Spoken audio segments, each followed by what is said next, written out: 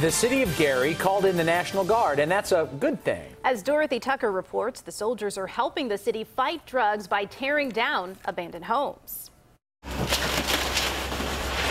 The boom of the bulldozer, crushing the walls of abandoned houses, is welcomed noise to neighbors like Beatrice Prickett. To watch this from your front porch. It's wonderful. Those houses have been standing for so long. Each blow signals the end of 15 years of torture for residents forced to live just doors from empty havens for drugs and crime. What have you seen in these abandoned homes? Now I've seen people coming in and out, using them as trap houses, using them as prostitution.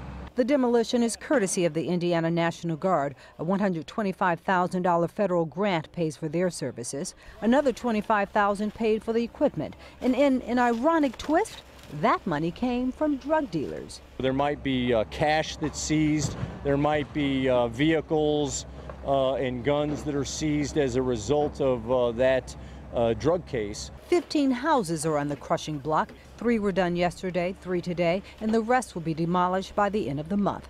Also lending support to the project, Indiana Senator Todd Young. Are now available for somebody to move in and either start a business or build a home.